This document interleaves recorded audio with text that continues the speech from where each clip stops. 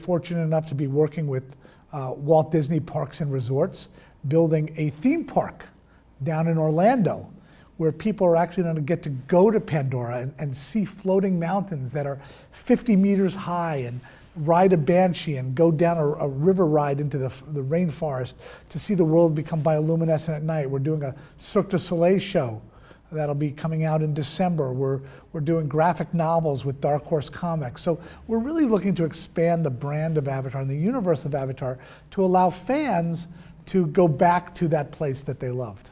I'm very involved in the theme park. I'm very involved in Cirque du Soleil. I mean, you know, we take great pride in bringing quality that's associated with the film to these ancillary opportunities.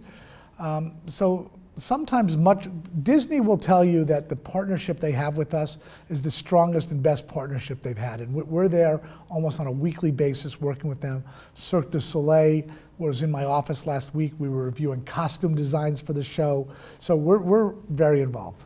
And how about the kind of Avatar theme park in Disneyland? Have you been, is that something you're aware of? I'm intimately involved with that. Yeah. Is there a particular attraction you're most sort of looking forward to opening that you want to ride yourself? It's not so much that. It's historical.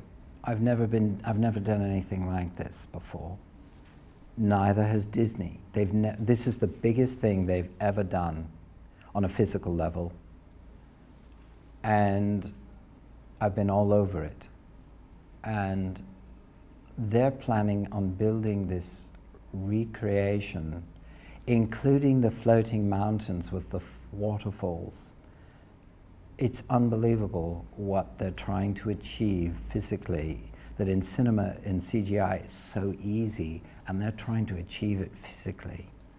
And having this, being part of this theme park, I never thought I'd be doing something like that, is sort of extraordinary.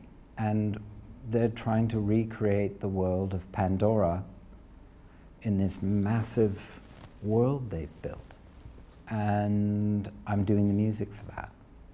Ladies and gentlemen, you're watching Hey You Guys! Hey You Guys, huh? Hey You Guys. Is that from the Goonies? It is indeed, yes. Nice. Hey!